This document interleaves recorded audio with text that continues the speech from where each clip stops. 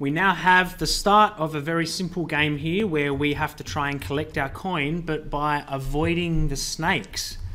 And we can see at the moment that kind of nothing happens when we make it to the coin, and nothing happens when our snakes or our enemies collide with us. So we don't even have to dodge them, or we don't even have to touch the coin because not a whole lot is happening. This is where we now need to program and design a game mechanic for the game that we're making that tells it to do something when we're touching the coin, or it tells us to do something when the snakes are touching us. In gaming, this is usually called a collision, when two things collide into each other, and in MakeCode Arcade, the word that they use is overlap. And so when two things are next to each other and then they move to start taking up the same position, they're overlapping each other.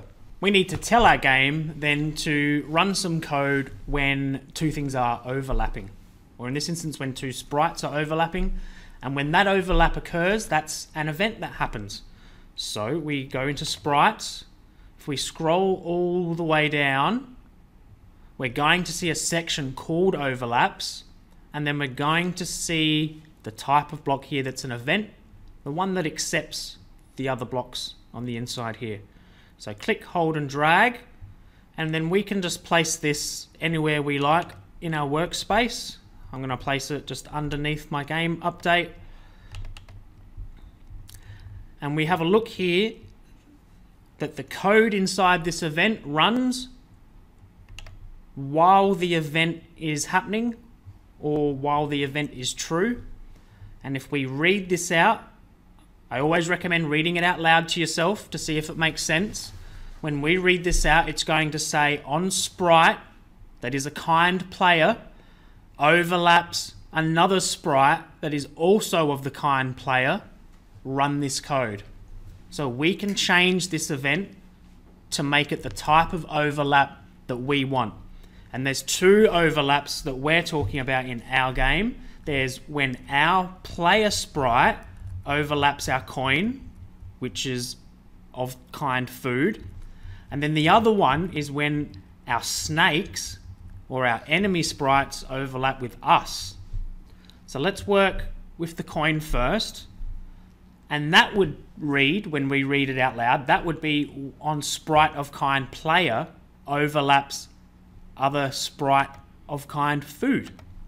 So this is going to look for a sprite that is the player kind whenever it's overlapping any sprite that's the food kind.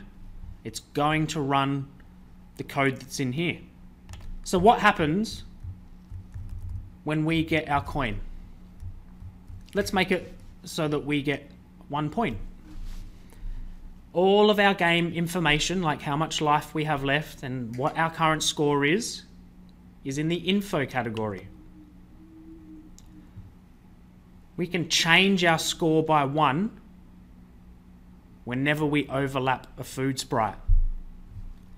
But we don't currently have a score, so if we find out on start, when our game starts, which is another event, we need to not change our score, but set our score to 0 so that we start the game with 0 points. And then when we overlap our food sprite, which is our coin, we change our score by 1, or we give ourselves 1 point. So on sprite of kind player overlaps other sprite of kind food, change our score by 1. Now that seems simple, but when we go to try that, you might notice something happening with your score. I'll make it full screen so you can see it on my video, but you might see it on your game at home. We're going to overlap our coin and expect to get 1 point, but we're on about 127 points at the moment. And we can just stand there and we can get ourselves a high score. We need to figure out what's actually happening here. Why do we have over 400 points when there's only 1 coin? This event will run the code that's inside every single time this event happens. If I'm always overlapping the coin, then this is always happening. Therefore, it's always changing our score by 1. We need to come up with a way to make sure that this event stops happening over and over and over again. So when we cover our sprite like this, it's checking to see if this is true. If this game is running at 60 frames per second, which most of your games at home will run, then in just 1 second, this event has happened 60 times. We need to stop that event from being true. The event is when one sprite is overlapping another sprite.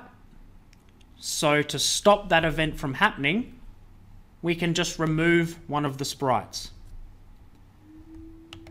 To do that, anything to do with sprites is under the sprites category. Scroll down and we're going to see here, destroy my sprite. This is what we're after. Let's make that the first thing we do. This next step can get a little complicated here because when we drag this across, we get an error. We're not dealing with my sprite. And in fact, we're not actually dealing directly with character, and we're not dealing directly with coin. We're not dealing directly with snake when it comes to our enemies. There might be more than one coin, or there might be more than one snake on the screen at a time, and we need to know which one of those we were actually touching. These are represented by the names Sprite and Other Sprite. So out of all the possible players, the one that is currently overlapping is going to be called Sprite and not character. Out of all the possible coins, the one that is called Other Sprite is the one that's being overlapped and not the one called coin. So if we want to remove the coin when we pick it up, we want to remove the particular food sprite that was being overlapped at the time. That has the name Other Sprite, so we can left click, hold, and drag Other Sprite over to where it says My Sprite, and again your 2 circles with your yellow line appear, let go, and now our code says when any player sprite overlaps any food sprite, destroy that one particular food sprite that was being overlapped. So let's have a look at what happens. We've only got 1 point and the coin isn't there anymore.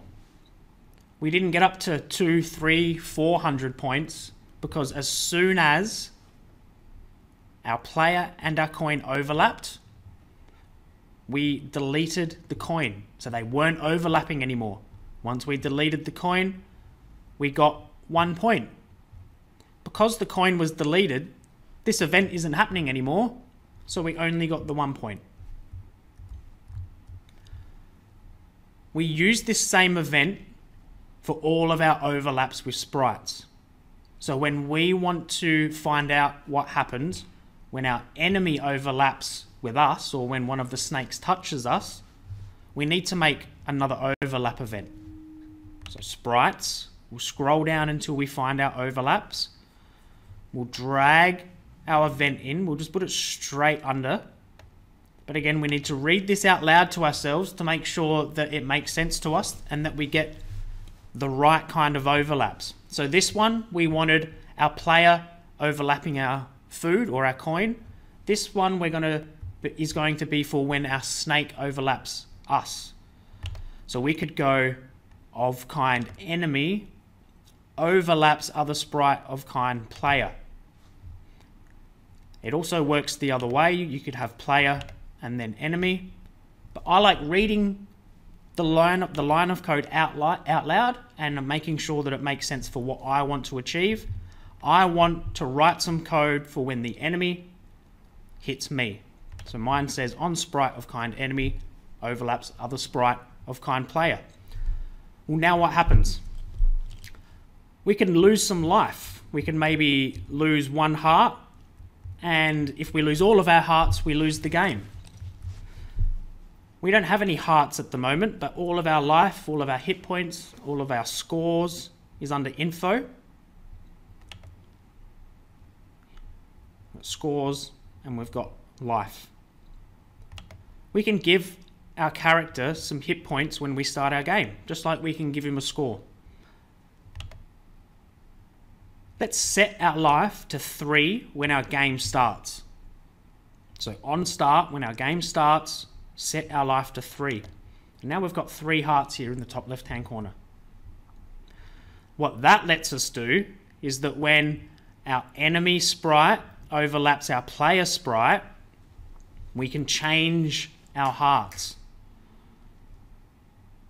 We can info, change life by -1. It's already there for you because you're taking a hit point away. And you might be able to guess what happens based on what happened with the coin before. I'm going to run into a snake. And in an instant, we lost all 3 hearts. That's because, again, if this game is running at 60 frames per second, then this overlap can happen up to 60 times in a single second. But we've only got 3 hearts. So it took a fraction of a second for us to lose the game.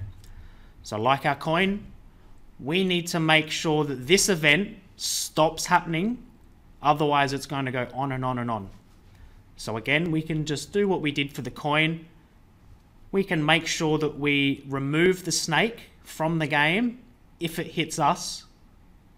And then we remove 1 heart from our hit points. So we need to remove the snake, and that comes under destroy. So sprites, we'll find the destroy block again. Destroy my sprite. And we're going to make that the first thing that we do, because it'll stop the event from being true. And let's just use this opportunity to go over what these are called local variables, what these local variables are. So every single enemy in the game, which one of those is overlapping the player?